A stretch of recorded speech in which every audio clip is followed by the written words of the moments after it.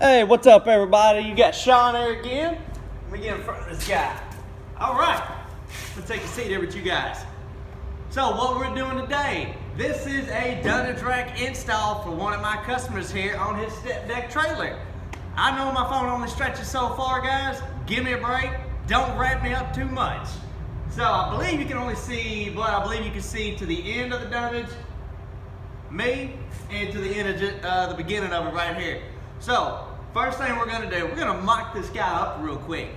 This is not gonna be a drawn out video. It's gonna be pretty self-explanatory, but so you guys can kind of see, get a good idea of like how, hey, if I'm gonna do this myself, this is gonna be pretty simple right here. You just gotta keep your measurements in check no matter what kind of surface you're on.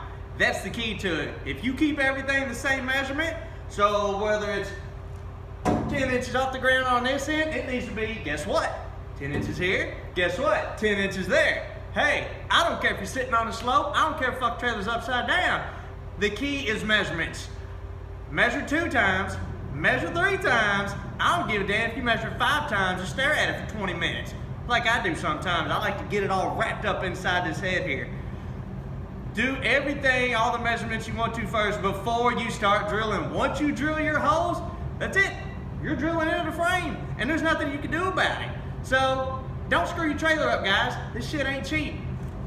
Let me get to this here.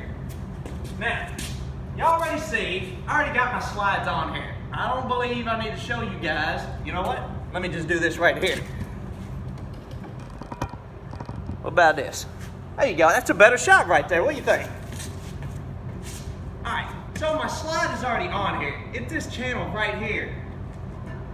My arm that's going in the sky, or my hanger, is right here. The Dunnage rack from end to end, not the channels, is 102 inches. 102 and a half, excuse me. So you have to, so go ahead and start there when you want to see where you want to put it on your frame.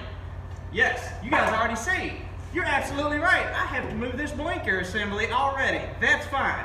There is 2 bolts on that guy. I'll take that sucker off, either move it back here or out here, and I'm gonna do the same on the other side. So that way this trailer don't look cockeyed going down the road.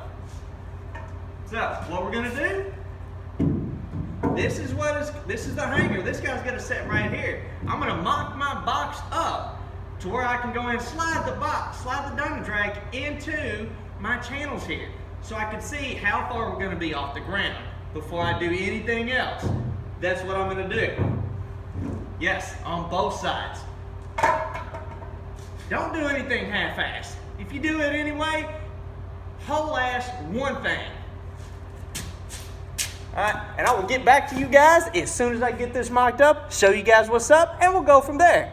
Peace.